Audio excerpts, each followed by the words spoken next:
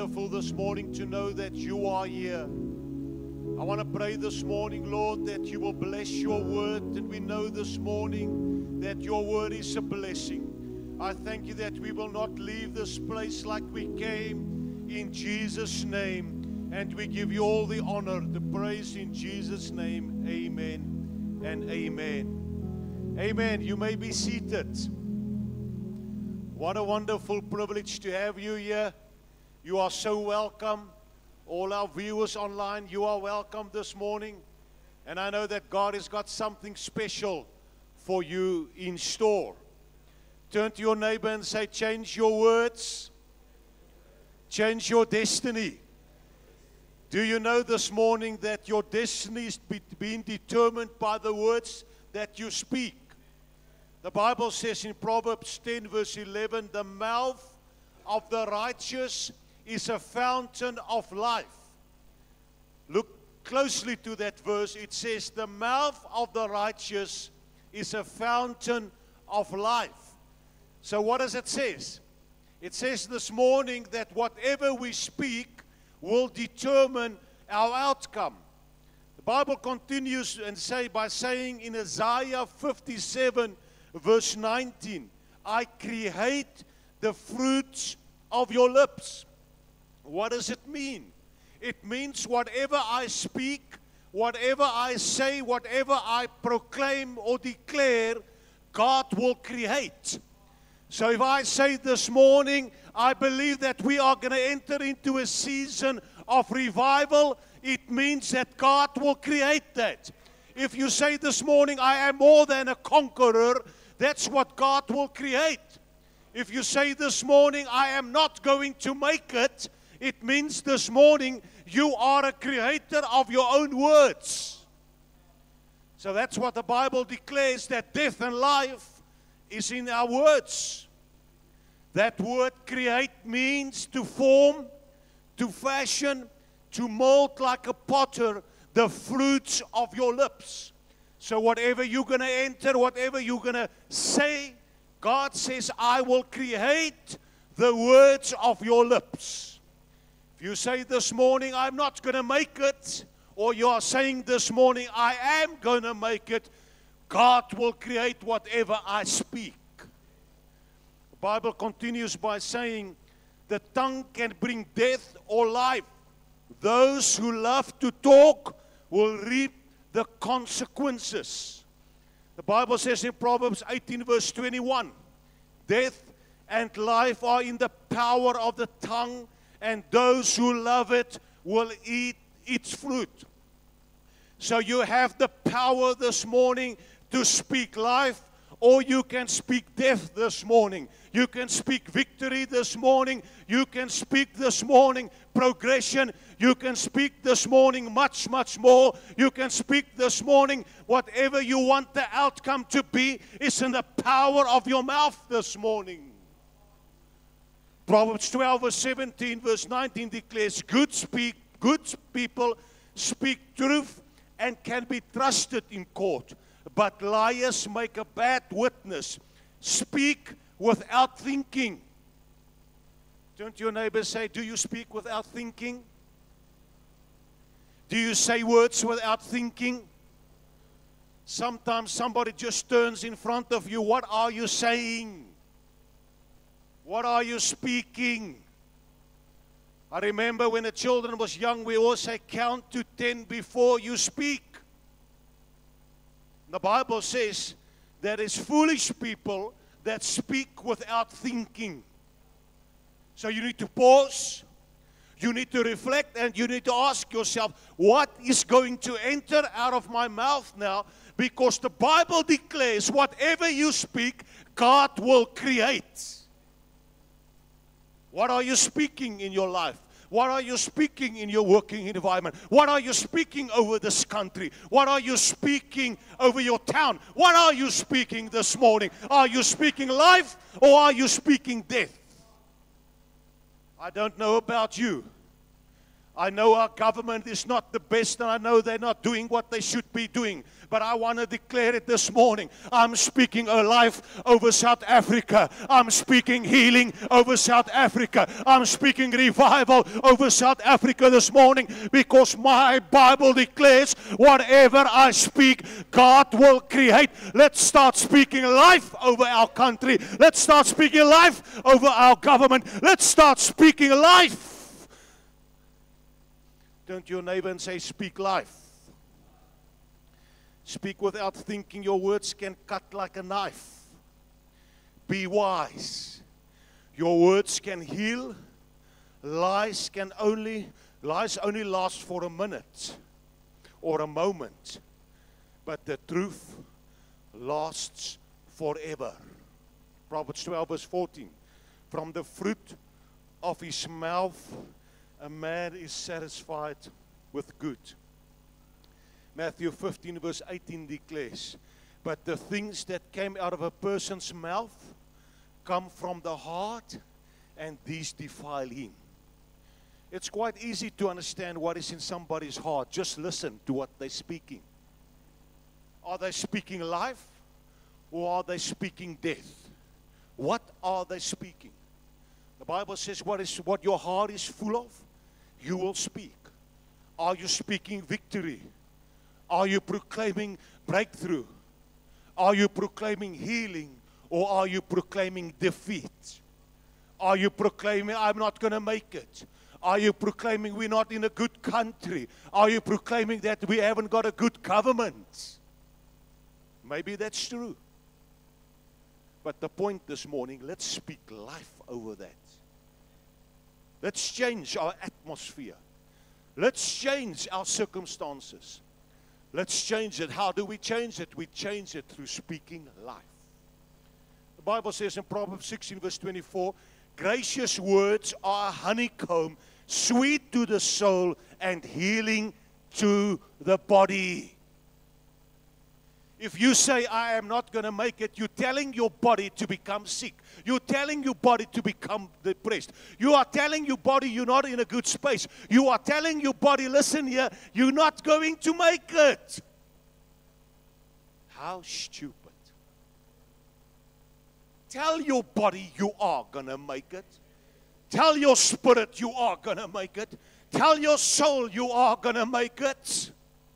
And if you feel there's no hope, and you feel you don't know how you're going to make it, and you are in a circumstance or in a situation or in a problem that you don't know how you're going to get out of this. Maybe you are in a lion's den. Maybe you are in a burning fires. Start praising God, lifting up your God. We serve a great God. Tell Him how good He is. Bring honor to Him. Hallelujah. I serve a great, big, wonderful God. God, you are so good. God, you are a God of mercy.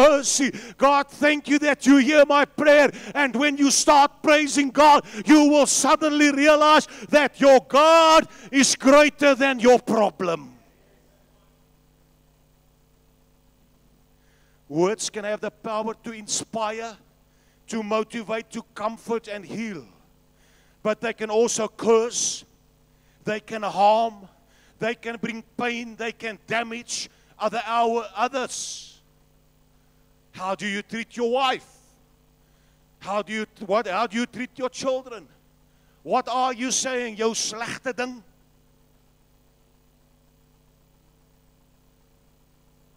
Jy's nes jou ma. Jy's soos jou pa, jy's soos jou oupa grootjie. Why don't you tell your child he's like God? Why don't you tell your wife she's an image of God? Because the Bible declares when I'm born again, I'm a masterpiece created by God. Turn to your neighbor and say, speak life. Speak life. Speak life, speak life, speak life. I speak life over South Africa. I speak life over the West Rand. I speak life over this church. I remember when they called me in to say, listen, we want to close this assembly. We can't make it anymore. And when I looked at this whole situation, I said, I'm speaking life. I said, I speak revival. I speak. And then we started with a little. And we filled the first service and the second service. And we started to think about a third service. Speak life. Where there's death, there's speak life. When you get at a situation where there's dry bones, start prophesying over those bones and speak life. You are a life carrier. Positive words can help us to connect with others, strengthen our relationship, promote empathy and understanding. Negative words, on the other hand, can have a destructive impact on people, on our own lives. A lot of people speak negative words towards themselves because of what somebody has said. You will never make it. Do you know that 95% of people that are in prison today is because somewhere somebody told them you will end up in prison? If that's the power of words, let's speak life. Speak life over your children. Speak life over your circumstances. We can use negative words. We can damage people's self-esteem. We can create feelings of worthlessness and shame and discourage people from pursuing their goals. Amazing, in Greek, word means logos, which means both word and container. Words contain our state of being both positive and negative. Your words matter more than what you think. Each and every word that you utter has got power, negative or positive. What are you speaking? Hebrews 11 verse 3. By faith, we understand that the universe was created by the word of God. God spoke a word and He created. The Bible says the same Spirit that rose Jesus from the grave is the same Spirit that dwells within me and you. My Bible declares further, each and every word that I speak, God will create. So you are speaking in the same authority, under the same power, the same anointing. Let's speak words of life. Mark 11 verse 23, I assure you, and most solemnly, I say to you, whoever says to this mountain, be lifted up and be thrown into the sea, and does not doubt in his mind in God's unlimited ability. Sure. Remember, when the Bible speaks about mountains, He speaks about problems.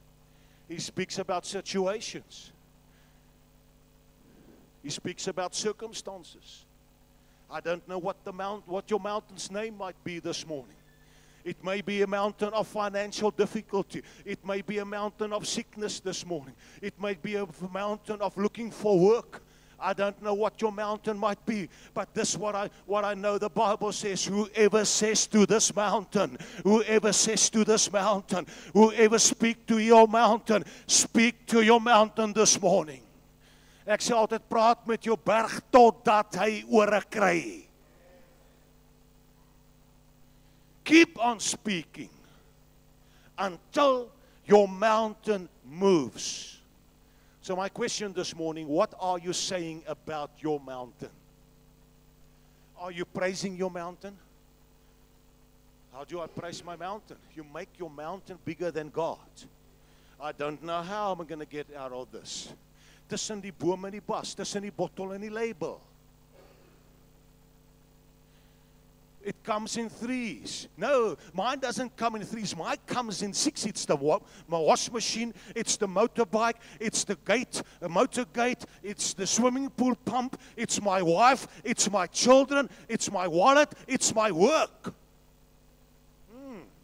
Feed your mountain. Feed your mountain. Feed your mountain. My Bible says I do not need to feed my mountain. I need to speak to my mountain.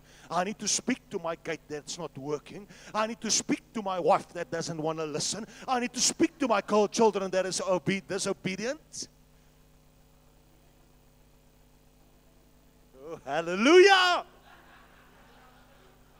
Hallelujah. Speak life.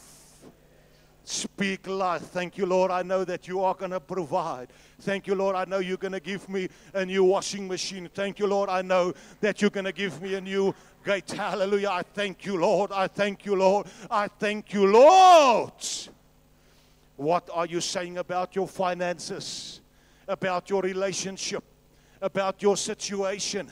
What are you saying to your mountains? Are you speaking the word of God to them? Believing in your heart that God can move your mountain. I want to declare it this morning. I said it this morning. I used the example of Hector. He's sitting here in front. Hector, maak het so dat almal jou kan sien. He doesn't wanna. He will always tell me the story of his dad sitting there at the back, that his dad is better and bigger and greater and clever than what I am.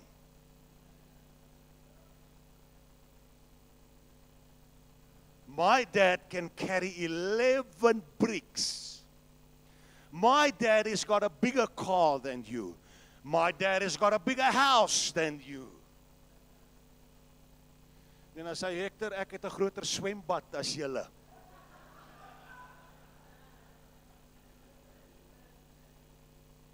Somewhere I must win. But I want to declare it. I've got a big Father. I serve a mountain moving Father. I serve a mountain moving Father.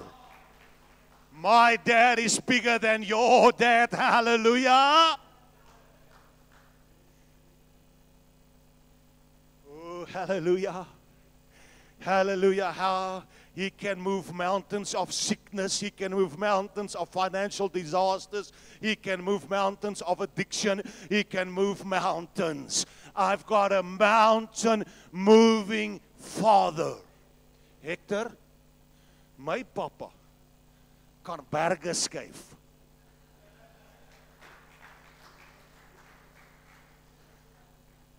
Hallelujah! Joel 3 verse 10. Let the weak say, I am strong. Let the weak say, I am strong. My finances are strong. My marriage is strong. My children are strong. Hallelujah. My God is strong. I serve a mountain-moving God. Oh, hallelujah, hallelujah. If I get a little bit excited, it's because of my Father. Hallelujah. Isaiah 14 verse 2. Take words with you and return to the Lord. The Bible says when you go to the Lord, take your words with him. Isn't that amazing? Take your words. What words are you taking to God? Words of defeat or words of victory? Remember we said earlier on, words could mean also container.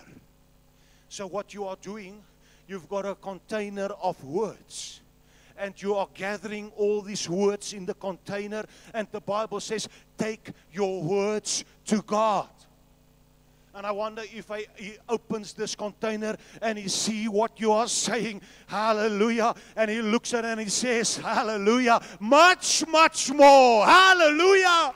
Much, much more. And he takes out the next one and he says, oh, much, much more. And he takes out the next one and he says, much, much more for my child. Much, much more, much, much more, much, much more, much, much more. Oh, hallelujah, hallelujah. Oh, I feel good this morning. I feel good this morning. What happened here? Let me get me back. I'm so excited. I even lost my place here, but I'm going to get it back now. Give me 1 second. Johan kat daar agter. Hallelujah. God is so good. God is so good. God is so good. Hallelujah. Hallelujah, hallelujah. Oh, I can just feel that God is busy doing something in this place this morning. I can just feel that the Spirit of God is moving in this place. I can feel in my spirit this morning that God is changing our language. Hallelujah. I can just feel this morning that we are not going to be the same again. Our speech will never be the same again. We will talk differently. We will speak differently. And stuff and our environment will change. Amen. I'm back. It's amazing how Satan wants to steal the word. Huh? But I give glory to God. I've got it back. Psalm 119 verse 49 says, remember your word to your servant, for you have given me hope. Your word has given me new life. This is my comfort in suffering. What an amazing word. Look at that. Remember your word to your servant. Remember your word. Where do I find the word of God? In the Bible. Remember your word. The Bible says you must remind God of His promises. Now the Bible says, remember your word to your servant, for you have given me hope. Who gives you hope this morning is God. It's the word of God. You speak life this morning. If you don't know what to do, go to the word of God. The word of God will encourage you. The word of God will lift you up. The word of God will take you to a next level. Now it says when you're down and out, when you are suffering, go to God. Look at His word. You will find hope there. So what do I need to do when I'm in suffering? I do proclaim positive words over my situation. I proclaim hope. I proclaim victory. I proclaim progression. I proclaim healing. I proclaim revival. I proclaim breakthrough. Hallelujah. The Bible says in Joshua 21 verse 45, not one. Say not one. Word of all the good promises that the Lord had made to the house of Israel had failed. All came to pass. The Bible says not one promise made to Israel failed. The problem wasn't with the word. The word was you will enter into the promised land. Many did not enter the promised land. Why? They did not believe the word. We want to go back to Egypt. We want to go back where we came from. But I want to declare this morning, the Bible says there was a different spirit in Caleb and Joshua. Why? Because they believed the word of God. You will always go through a wilderness. You will always go through a difficult time. You will always go through a time where there's shortage. But remember, God is still in control. Speak life in your wilderness. Speak life. Mark 5 verse 28. For she said, oh, I love this. For she said. Don't your neighbor and say, for she said. For she said, if I may touch but his clothes, I shall be whole. Let me explain to you what happened here. Here's a woman, 12 years, sick.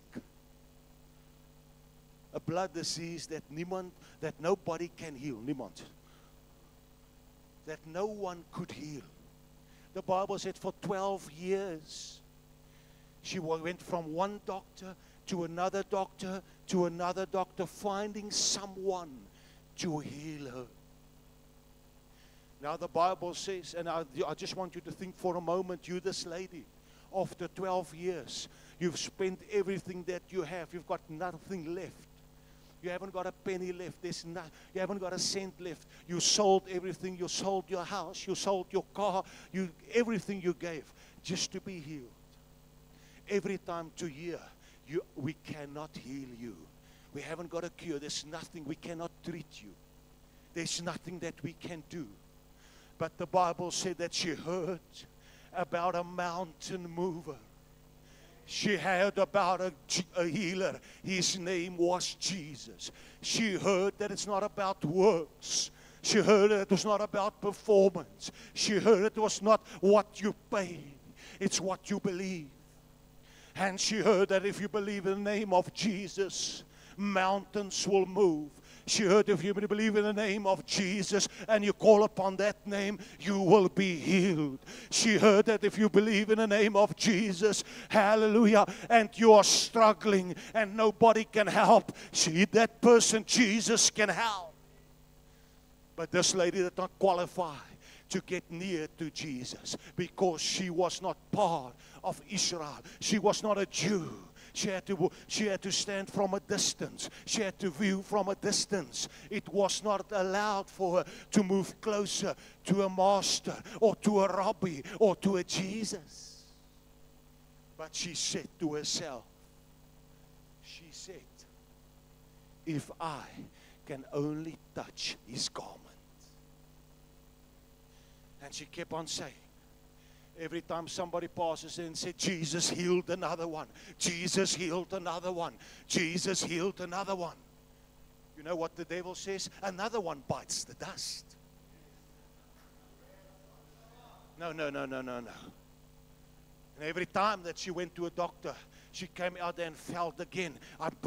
Another one has bite the dust. But she decided, I'm going to push through. I'm going to push through. I'm going to push through. And I see this lady decided, I'm going to push through this crowd. And every time she pushes against somebody, she said to herself, if I can only touch her garment. And people was pushing her around. They were pushing her out. Lady, what are you seeking? I'm seeking the garment of Jesus. And they pushed her and she fell. And she said, if I can just get to Jesus, if I can just push his garment. Oh, getting closer and closer. And somebody picks her up and throw her back. And she said, if I can just touch his garment. And she gets down and she starts crawling. If I can just touch his garment. She said to herself. And she's close. She wants to touch. But when she touches, somebody pushes her back. And she reaches. Have you seen that feeling? Sometimes you reach, you just there, you can't get there. You can't get there.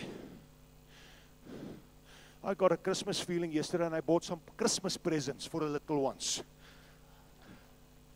And I would have put it right there on top of the cupboard where they can't see it. I couldn't reach.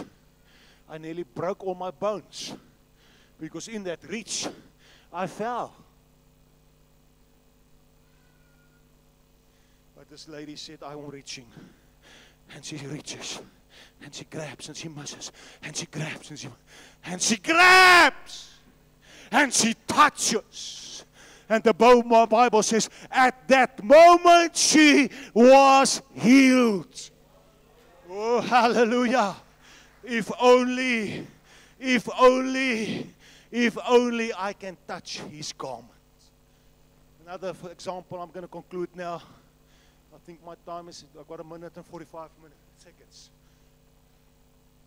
Another example, David, a young boy, not a lot of experience. But the Bible said he encountered a giant. And this giant said, there's no other God. I am the God. There's nobody that can come against me. He was swearing. He was belittling the children of God. And there was not one person that had the guts to say. But David, a young boy, stood up and he said this. You came at me with a sword and a spear and a battle axe. I come to you in the name of the Lord of the angel armies, the Lord of Israel, troops whom you curse and mock. He says, this very day God heard and served up your body. Remember, nothing has happened yet. He's speaking. While he's speaking, God is creating. Yo, David, you're moving a little bit fast. Today, today. And he's creating, and God needs to move you in the background. He says, today, this very day, God's handing you over to me. I'm about to kill you.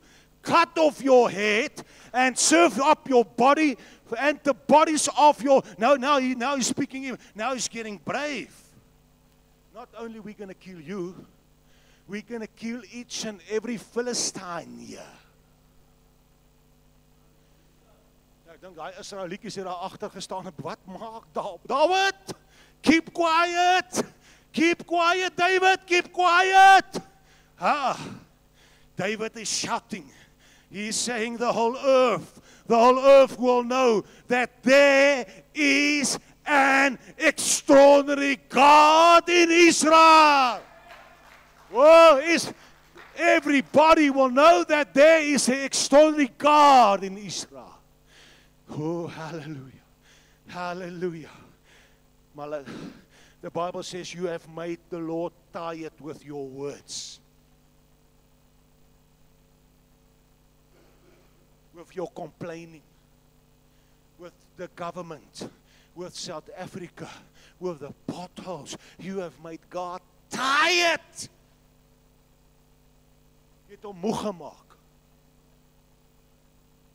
The Greek for tired is moeg maak.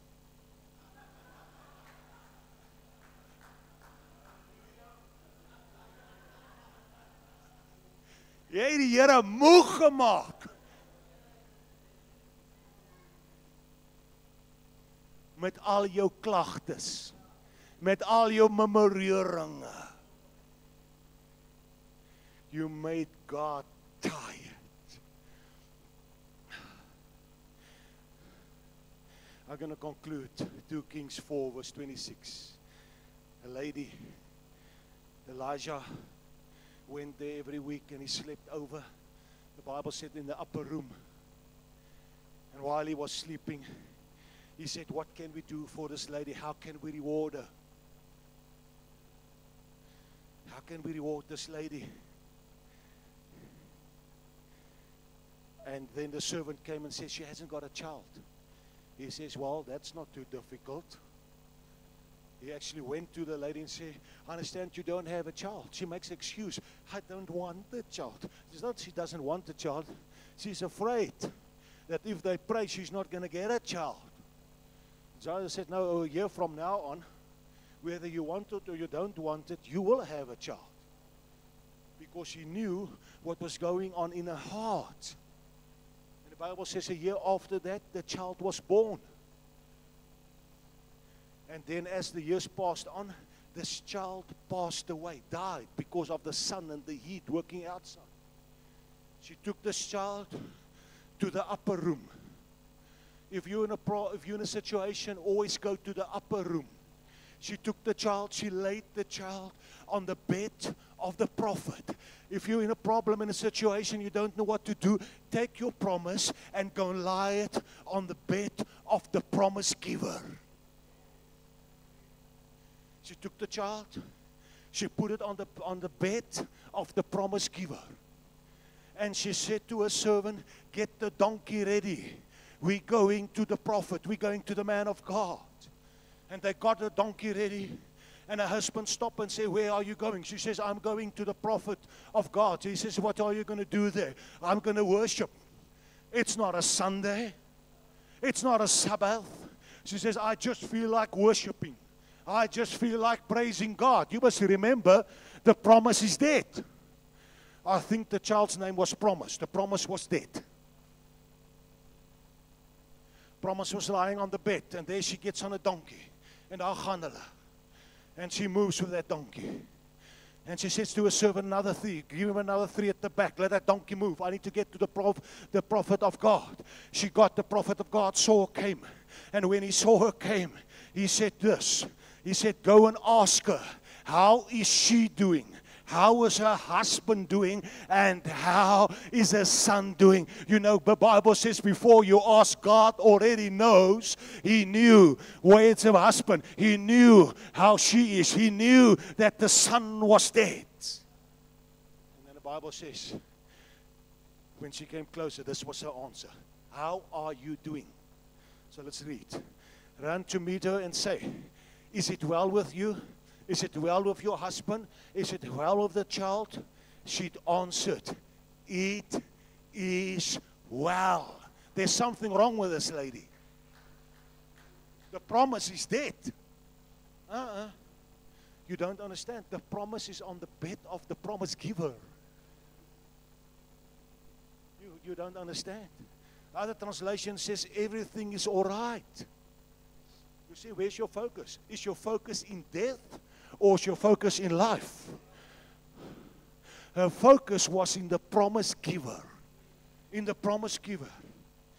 And then the last translation says, everything is fine, she answered. The Bible said, they went back and got on that bed. And when the promise giver got back on that bed, that child became alive again. I don't care what your promise looks like today. Maybe your promise is dead this morning. What you need to do this morning, you need to speak, wow. It is well. It is well. It is well. It is well with my soul.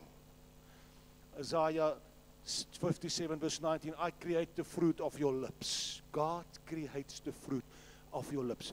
Proverbs 26 verse 18, anyone who would trick someone and then say, I was only joking, is a fool who shoots flaming arrows into the air and accidentally kills someone. That's how serious God is about words.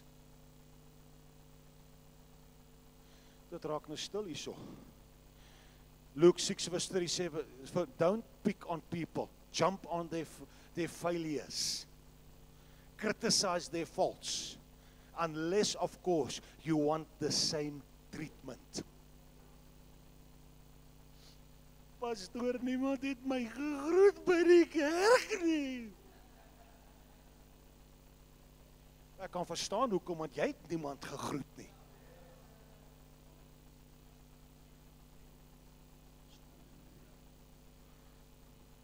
Don't condemn those who are down. The hardness can boomerang. Be easy on people. You'll find life is a lot easier. Proverbs 13 verse 3. Whoever guards his mouth preserves his life. He who opens it wide, his lips comes to ruin. Let no one corrupting talk come. Let no corrupting talk come out of your mouths, but only such as good for building up as fits the occasion, that it may give grace to those who hear. Colossians 4 verse 6, let your speech always be gracious, seasoned with salt, so that you may know how you ought to answer each person. Psalm 141 verse 3, and I'll conclude with this. Set a guard, O Lord, over my mouth. Keep watch over the door of my lips. Jah, come help me. It is well. It is well. It is well with my soul. We are on a 21-day fast. 21 days of not speaking negative words. We are speaking life. We are speaking victory. We are speaking healing. We are speaking breakthrough. We are speaking progression. And I want to invite you to join us in this journey of 21 days. We've already done 7 days, 14 left. We're concluding on the 28th of March. And join us. Join us. May God bless you, Maria.